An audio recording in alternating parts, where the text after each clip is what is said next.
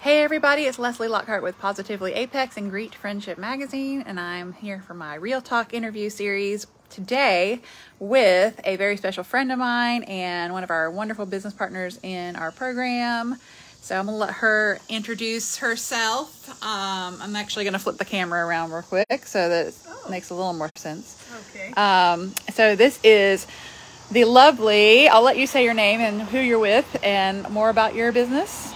My name is Heather Chandler, and I am the owner of Whole Brain Escape, right near downtown Apex. And what does that mean?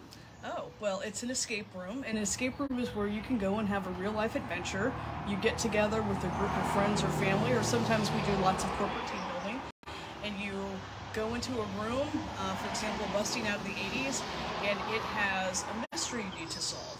And so you find clues in the room that help you figure out different riddles and combinations. And as you go through and unlock various things, you get more clues and more information about the mystery you're trying to solve. And you have 60 minutes to do it. So it's a lot of fun, the perfect family activity. We've had 3 generations come in, grandparents, parents, grandkids, and everybody has a great time. Awesome. So how many rooms do you have at Whole Brain Escape? We have 4 rooms, so 4 different adventures you can go on. Busting Out of the 80s, Escape the Supervillain's Lair, Seekers of the Mystic Orb, and Mystery of the Mad Scientist. All the rooms are designed and built out by my husband, so we have very unique escape room experiences that you won't find anywhere else. And y'all are not new to the game and puzzle industry. Well, just tell us quick about your history. Yes, so both my husband and myself have a background in making video games. I've been making video games for about 25 years. I've been a producer at Activision, EA, Ubisoft, Epic Games. I was the senior producer on Fortnite for about 3.5 years. And my job is to help teams find the fun. So I work with the teams to, help them shape the concept and turn it into a game. My husband is a game designer and writer, and he has worked at Sony and Ubisoft and Kabam, and he also designs tabletop role-playing games. Awesome. So I love for the rooms they have at Whole Brain Escape. And by the way, if you're watching this, keep an eye out. We're going to be planning the next event in July at Whole Brain Escape. So some of y'all can come with us, and we'll have an ice cream social and try an escape room or 2. Well, everyone will try one, but anyway, so look for more information on that. So tell us about this new endeavor y'all are going through right now. So we have a new project that we're doing. We have had people ask us numerous times, when are you going to have new rooms? Because when you come play the escape room, you'll play it one time and then you won't come back and play that room because we can't change them out that often. It takes a long time to design them and build them out, and so we've had the same 4 rooms for a while. Honestly, the pandemic kind of put a little dent in that because we were shut down for about 8 months. So what we are doing now is we are creating an escape at home experience. And so we have done smaller escape at home experiences where we have Crack the Quizzler's Code, which is an escape room at home you can play, but it's a deck of cards. It's a lot of fun. We've done 2 sort of walking puzzle things where you purchase the book, The Secrets of Salem Street or The Curious Case of Carrie, and then you go to the downtowns of either one of those places, and we've set it up so there's clues and riddles that you need to solve using landmarks and things that you would find permanently established in sort of Carrie and Apex. But now we have our most ambitious project to date, and it is an escape room in a box / tabletop role-playing game, and it's called Gateways and Griffins. And it provides 100 puzzles for you to solve and sleuth. 100? 100 puzzles, which is far more than any other escape room in a box. Plus, when you have solved all the puzzles, or even before you've solved all the puzzles, you can also use the components of the game to play a tabletop role-playing game. We've found that with the popularity of Dungeons and Dragons and shows like Stranger Things, parents are looking for a way to connect with their kids and are interested in doing role-playing games. And so we've designed this specific version of a role-playing game to be something that you can easily pick up and play and have a lot of fun with. So after you've solved all the mysteries, you can continue the fun by embarking on adventures of your own. So tell me more about that, because I don't want it to sound scary to people as far as the time commitment or anything. What does that mean with 100 puzzles? Is it something you sit down at one time and do, or is it something you can do over multiple sessions? So Gateways and Griffins is designed so that you can play it at your own pace. So we pack it with puzzles, and if you want to sit down and take a Saturday or a weekend and go through all the puzzles, you're free to do that. Or if you wanted to do just a couple at a time and play it over the course of several days, weeks, or months, that it would operate like that too. It's really up to you how you want to pace yourself through the fun. And as far as the role-playing experience, once you start doing that, you could easily make a game session, you know, a 60 to 90 minute game session, perfect for family game night. And it's not scary or daunting. It's really what you want to make of it. Yeah, can you explain role-playing games a little bit? I'm pretty familiar because my husband likes D&D, Dungeons and Dragons, but for someone who's just starting out with that and never done it before, what does that entail? Yeah, so a role-playing game is really very simply, you play with a group of people and you each create characters and then you go on an adventure. So usually the role-playing game has what's called a game master, and the game master is the one who kind of comes up with the scenario and the adventure that the players are going to go on. So the game master roughly knows sort of the key events that might happen, and the players don't, but the players all have their characters they've created, and they have different strengths and abilities. And so as they go through the adventure, the game master might say, you're starting out in a cave, and you hear a mysterious sound coming from one of the caverns, you know, what do you do?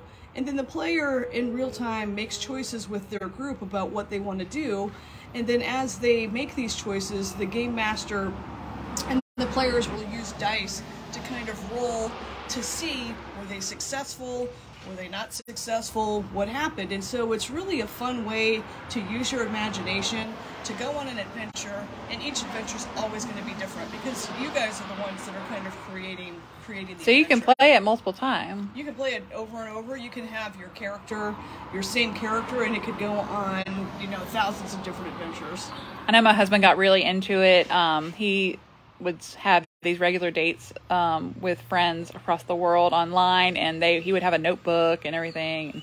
Oh yeah. There are people that are very passionate about it, and they have regular groups. My husband actually has a group that he plays with regularly, and they get together and go on these adventures, and it's a lot of fun. Cool. Awesome. I love how this new game concept appeals to so many different types of people and ages.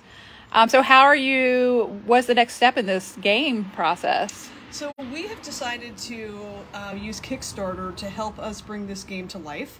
If you're not familiar with Kickstarter, it's a crowdfunding platform where creators, you know, set a goal for the amount of money they need to raise in order to, you know, pay for printing costs, to pay for artists and things like that. And so we launched our Kickstarter a couple weeks ago, and if you are interested in it, you can go to Kickstarter. The link is at our website. We'll post it here in the comments too. Okay, great. So you can go to Kickstarter and you basically say, yes, I am interested in supporting this project. And so you pledge your support. And then if we end up making our goal, you will get charged that amount at the time the goal is met, you know, when the Kickstarter is over. And then in a couple months, once we have the games printed, you will get your copy. Now, if we don't reach the goal, then it's an all or nothing funding thing. So if we don't reach the goal, nobody gets charged for any of the money they pledge, and we just kind of, you know, wrap that up. And, you know, sometimes people will learn from what they did and try to relaunch the project. But it's a very reputable way to help support creators bring their projects to life, especially for a small business like us. It helps us sort of defray the costs of doing a project like this. And we're very excited to bring it to you.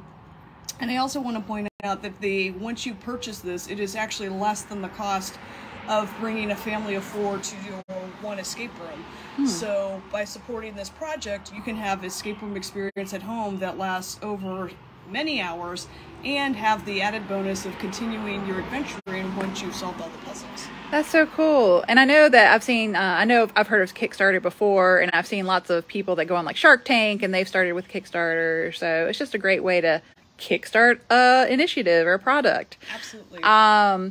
So anything else you'd like to share before we end this? Well, actually, if you're not familiar with Whole Brain Escape, we actually do several things with the town of Apex. During the pandemic, we had several sort of outdoor puzzle hunts that we put together for people to enjoy. So we are doing something special for 4th of July with the town of Apex. So if you're interested in participating in that, we're going to have a booth, and Raphael is designing sort of a special experience for that you can play at your own time. So you could come to the booth and kind of pick the puzzle up. It's free, and then either play it that day when you're enjoying the other 4th of July festivities, or come back later and do it, because we are really passionate about the Apex community. We live and work here, and so that is something that's very important to us. And we also partner up with other nonprofits around here to help with fundraising efforts. Awesome. And so just real quick about the escape room, where is it located, and what are your hours like as far as, it's a great summer activity for people. It is a great summer activity. So we are located at 410 Up Church Street, which is very close to downtown. It's actually very near where the new tap station opened. And you can go to our website and book ahead. So we like people to just go to the website and book for their time slot. We are closed Mondays and Tuesdays, but we do have bookings available Wednesday through Sunday. So the website always has the most current information about the hours and what bookings are available. Awesome. Well, thanks for letting me talk to you today. And I'm just going to flip this camera around again. So I just want to point out, and because I didn't, that Miss Heather, you could read a story about another initiative she had going on the cover of the June issue of Greek Friendship magazine. We did a nice story on her, and just this like life-size 3D printed statue of her, that was being exhibited with a bunch of people, important women in STEM across the country. So you might want to read that. Thank you, Leslie.